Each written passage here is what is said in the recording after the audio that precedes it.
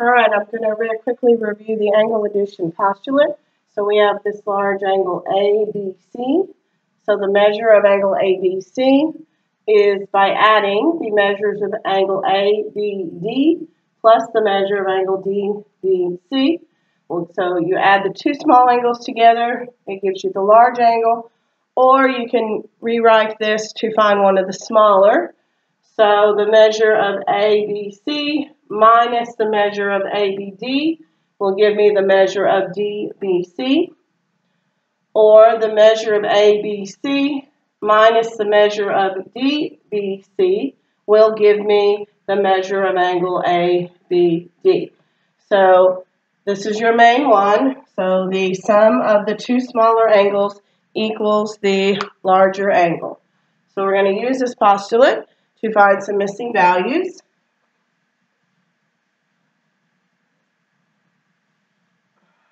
So we're going to solve for the measure of angle ABC.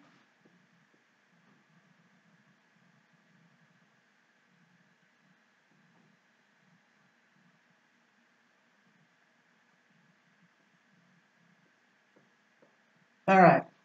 So we're given, and this is not to scale, so, all right, this is just an example. So I'm given the measure of ABD is 7 degrees, and the measure of DBC is 18 degrees. So the measure of the large angle, ABC, is 70 degrees plus 18 degrees, which is 88 degrees. All right? So that's how you find the big angle. Now,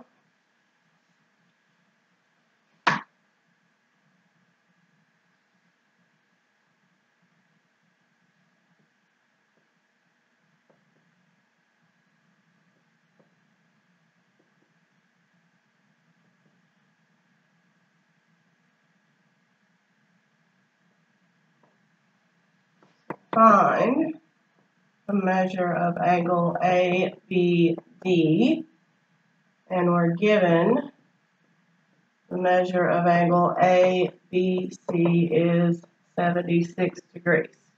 All right, so we're given the big angle ABC is 76.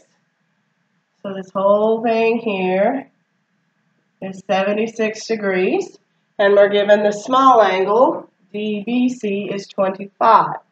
So the measure of angle ABD is 76 degrees minus 25 degrees, which is going to equal 51 degrees.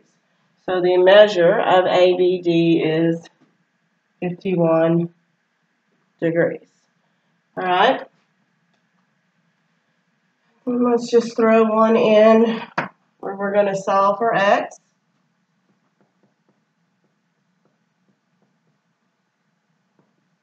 Given the measure of ABC is 110 degrees. All right. We're given A, B, C is 110. This is 2x plus 2.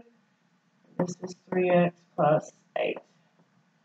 All right, so we don't really know these angles, but we're going to solve for x. So we know that the two small angles add together to give us the larger angle. So 3x plus 8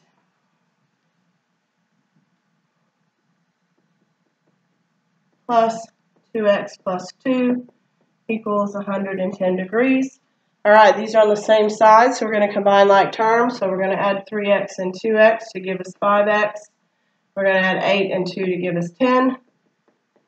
All right, we're solving for x, so we're going to subtract the 10. So 5x is 100, and then we're going to divide by the 5. So x is going to be 20 degrees. And then if I wanted to, you could find the angles of ABD and DBC by plugging in the 20 for the x. All right, just a quick review.